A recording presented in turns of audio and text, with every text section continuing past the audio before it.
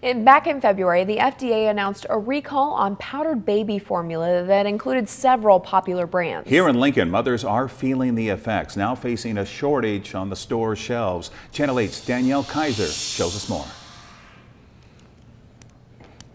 For the first time since the pandemic began, stores are facing a shortage of infant powdered formula. In addition to a recall, production during COVID slowed way down. Across Nebraska, parents are struggling to find their child's formula. Grocery stores have even begun rationing how much a household can buy. One Lincoln mother, Nalani Lattenhoff, says she's had to quickly wean her child off of formula since the shortage. It's been really hard with formula. We can't find formula anywhere, at least for my baby specifically.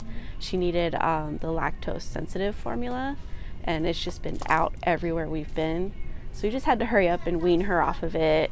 Other moms like Sammy Olson of Omaha don't have that choice with newborns like her 9-week-old daughter, Lillian. So my daughter was actually born right as the shortage was happening. And when I first found out, I was like, okay, well, if I have to supplement, I'll take whatever's available and then breastfeed. But unfortunately, I was unable to breastfeed. So I rely almost 100% on formula. It is suggested by CHI Health's medical director, Michael Schaaf, to abide by your infant's needs and not use any alternate formulas to supplement them. You don't want to try to make your own formula.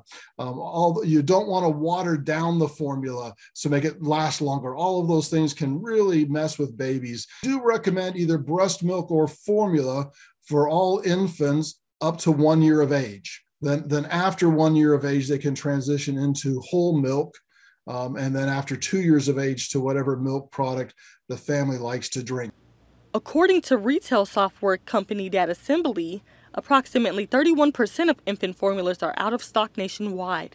There's no sign of when they will make a return to shelves. Reporting in Lincoln, Danielle Kaiser, Channel 8 News. And if you have any questions or concerns, obviously be sure to check with your doctor or your child's pediatrician.